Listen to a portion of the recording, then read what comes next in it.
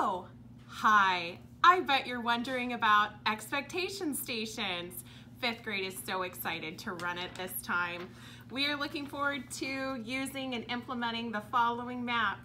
So you'll start at your first station and then you're going to transition following the arrows around to various locations. So if you start at hallway, you'll go to your own pod, and then after that, you'll start with arrival, go to the gym for dismissal if you're a bus rider, or the library and media center if you're a walker or car pickup at Dolphin Island.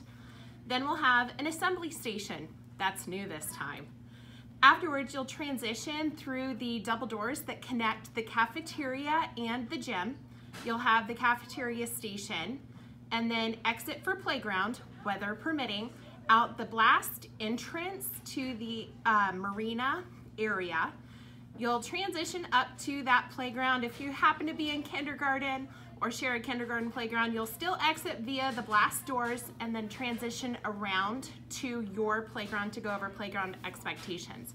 If it's too cold to go out there, simply exit the cafeteria and then follow that Bergman path of direction back to your home classroom to go over indoor recess expectations. Again, that'll be run by the classroom teacher.